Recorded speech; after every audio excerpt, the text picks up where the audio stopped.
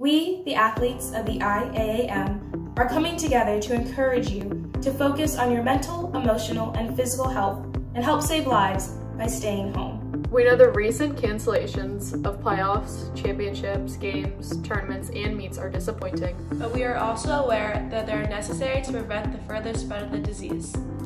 We may be competitors on the field, but now we are coming together to save lives. And help flatten the curve of COVID-19. Please stay home unless it's an emergency. While at home, we have some suggestions for you. We encourage mindful living. Life's simply too short not to focus on the simple tasks. By slowing down and concentrating on basic things, you'll clear your mind of everything that worries you. Laugh and cry. Having a good sob is good for you. So is laughter, which has been shown to help heal bodies and boost your immune system. Eat your stress away by eating small, healthy meals and keep your fruits and veggies handy. Load up on vitamin C. We need at least 90 milligrams of vitamin C per day, and the best way to do that is by eating at least 5 servings of fresh fruits and vegetables every day. Stretch. When you stretch, ease your body into position until you feel the stretch and hold it for about 25 seconds. Breathe deeply to help your body move oxygen-rich blood to the sore muscles. When you work out, do your weights first. Experts say weight training should be done first because it's a higher intensity exercise compared to cardio. When it comes to preventing the spread of COVID-19, we suggest that you abide by the following guidelines. Wash your hands with soap and water after being in a public place. Wet your hands with clean running water, turn off the tap, and apply soap.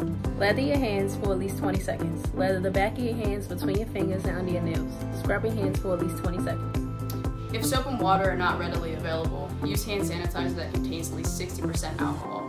Cover your hands and rub until they feel dry. Avoid touching your eyes, nose, and mouth with unwashed hands to protect yourself and your loved ones. Clean and disinfect frequently touched surfaces daily, including tables, doorknobs, light switches, keyboards, faucets, sinks, and phones. When it's time to come back together and compete, we will have used this time to focus on solutions when things go wrong. We will be fueled with feelings of excitement rather than nervousness. And we will remember that losing is not an option.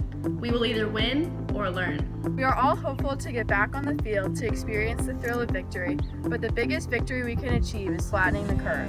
We, the athletes of the I.A.A.M, are taking the pledge to stay home and help flatten the curve, and we are asking you to do the same. Many thanks to Carlin, Athletic Director at Friends School Baltimore, for pulling this PSA together.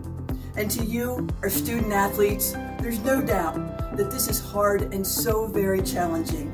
But I believe that if we listen to the experts and stay at home and stay healthy, we will flatten the curve and turn this virus upside down. Remember, we are in this fight together, but everyone must do their part. So stay home, stay healthy, and know that we will be back out on the fields, courts, tracks, and golf courses soon. Thank you.